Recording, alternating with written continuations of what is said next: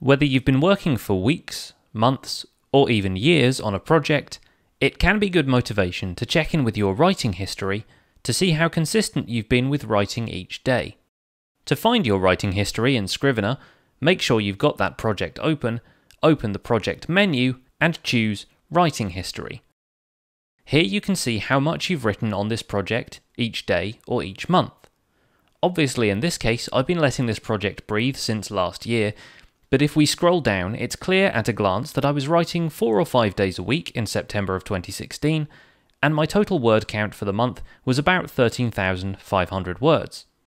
Of course, if a character count would be better for you, you can switch between words and characters counted using this drop-down list in the top right.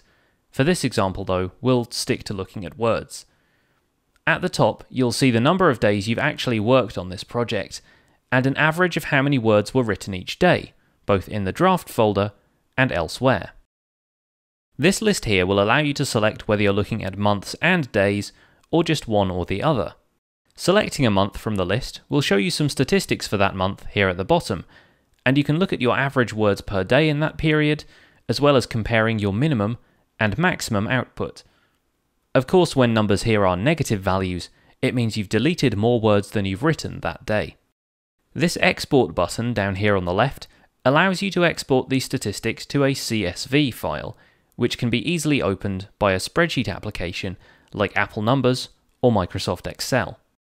Last of all, it's worth noting that if you also edit this project in Scrivener for iOS on your iPhone or iPad, writing you do there is recorded for your writing history, and will appear when you open the writing history in the desktop version of Scrivener. That's all we're going to cover in this video. If you want to learn more about the features of Scrivener, our other videos should be linked nearby.